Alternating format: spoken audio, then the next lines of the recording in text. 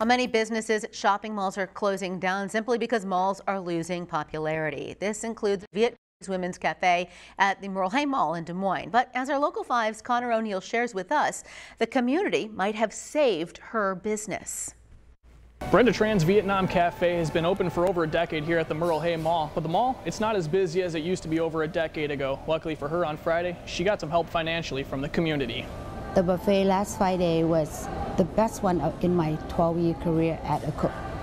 Seriously, it was the best. And that's because hundreds of Iowans came down to Brenda Tran's Vietnam Cafe to support her business. But the Vietnam Cafe has been living on the edge financially recently. It's really hard. Brenda opened her business at the mall back in 2010, but it wasn't as easy as you think. Yeah, I still work 12 to 14 hours a day, 7 days a week. Then the pandemic hit.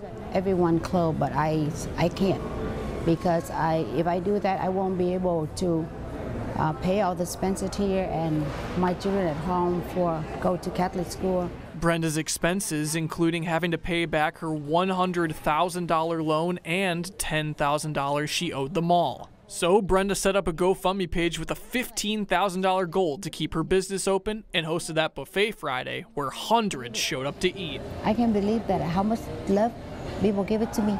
Plus, she hit her goal. And on top of all the difficulties Brenda has had to overcome, she also had to go through immigrating to the United States with her family as a child. I came from Vietnam in 1986.